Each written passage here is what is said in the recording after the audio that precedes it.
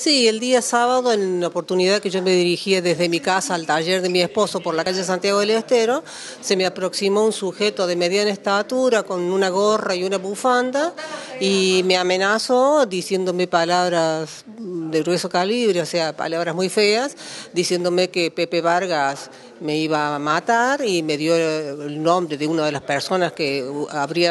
mandaría Pepe Vargas, me dio el nombre de un tal Cañón Oviedo y también me dijo algo relacionado a un familiar de Vargas que está en la cárcel o desde la cárcel, que sería también otro de los que se ocuparían de hacerme boleta, como me dijo. Bueno, por supuesto eso me generó un gran temor y caminé, apresuré el paso y me fui urgente para el taller de mi esposo y bueno, después ya puse en conocimiento a quién corresponde.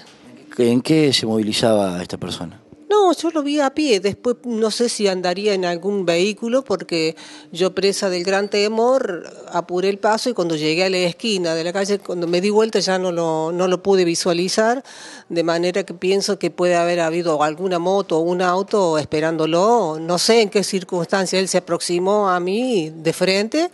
pero yo estaba distraído, o sea, algo inesperado para mí. ¿Ha pasado en el último tiempo algo de tal magnitud?